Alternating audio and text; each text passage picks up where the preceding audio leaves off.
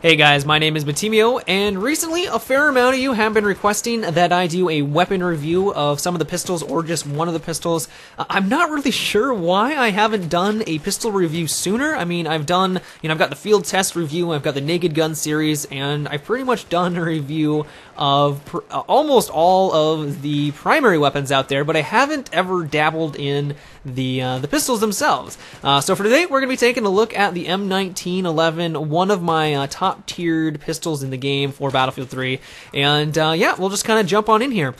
So what makes the M1911 unique to the other pistols out there is that it has one of the higher damage models out there. At close range, or at 10 meters, it's going to do 34 damage a shot, but then when you start to go further and further out, it's going to drop very significantly, and its lowest damage is 14.3 damage a shot, which is around 50 meters. So if you're able to stay up close and personal, it's going to take you only 3 shots to take out your target. But the one downside, though, is that you're going to need to make sure you make every single one of your bullets count, because one of the downsides of the M1911 is that it doesn't really have a very large magazine size. You only get 9 rounds in your magazine, and if you are like me, you go through that extremely quickly, and I find more often than not, I'm out of ammunition, and the enemy is just going to pump a bunch of bullets into my face.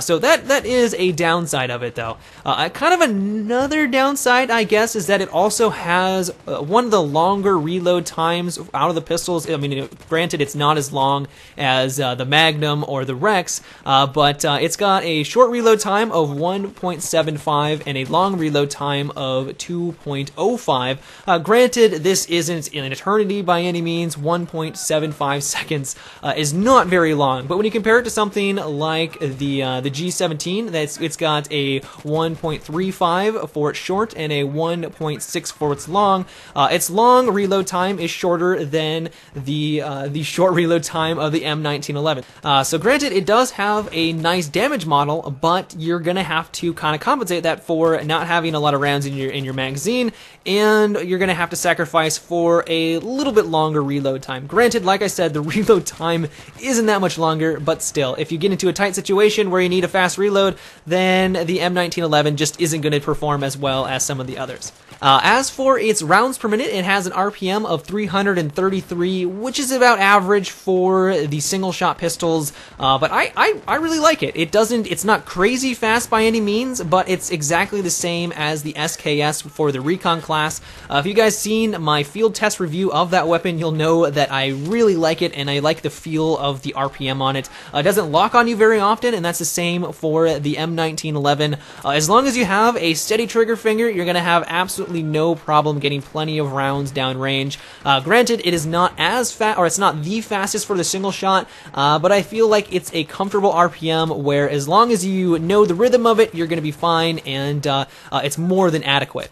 So now that you guys have a better understanding of the weapon statistics, I kind of wanted to go into more detail as to when to use this weapon appropriately, when you might want to equip it, and really, in general, you're going to want to play this with this pistol up close and personal. And I know that's pretty much true for all the pistols out there, but it's more so for the M1911. The first reason being is that you're really going to want to take advantage of its high close quarter damage model. I mean, 34 damage is a lot, and it's only going to take you 3 shots to take out your target. But the further and further out your target is, the damage is going to drop off very, very quickly. And so for me, trying to go for long range targets with this weapon, because it only has 9 rounds in its magazine, and because the long range damage is very low, I more often than not will just completely run out of ammunition. I'll have to reload. They'll be notified that I was trying to take some pot shots at them, and then they will proceed to shoot my face off. So really, you're going to want to kind of play up close and personal. But not only that, you're going to really want to make sure that you make every single one of your shots count, because if you do get into a tight situation where you need to take out 2 or even 3 targets, if it's 3 targets, you're going to have to make every single one of your shots count. And I know that's not really going to happen, not even for me. Even if I wanted to, there's no way I'm probably going to be able to take out 3 targets. But for 2 targets, you're definitely going to want to make sure you're only shooting about 4 into the enemy and then switching to the next target and not wasting a single bullet, because you really don't have a lot of room for air. So the gameplay you guys are seeing here, I was just playing on some TDM. I just thought that would be a good way to get you guys some footage and even go against some players that were using assault rifles. And as you guys can see, because of the high damage model and because I was trying to make sure that I was getting into close encounter engagements and making sure all of my shots counted, I was winning some gunfights even with people that were using AEKs. Granted, some of them probably weren't the best shots, but still, I mean, it kind of just shows you the power of the M1911 when you guys do use it appropriately and in the right situations. But overall, I really like this weapon. It's got a lot of killing potential. Granted, it does have its weaknesses, but what weapon in Battlefield 3 doesn't? So if you haven't tried out the M1911, I highly recommend it. But that's it for today's review. I hope you enjoyed. If you did, or just want to support my channel, I always appreciate it when you give my videos a rating, and if you haven't already, subscribe for more videos. But until next time, guys, have a good one and take it easy.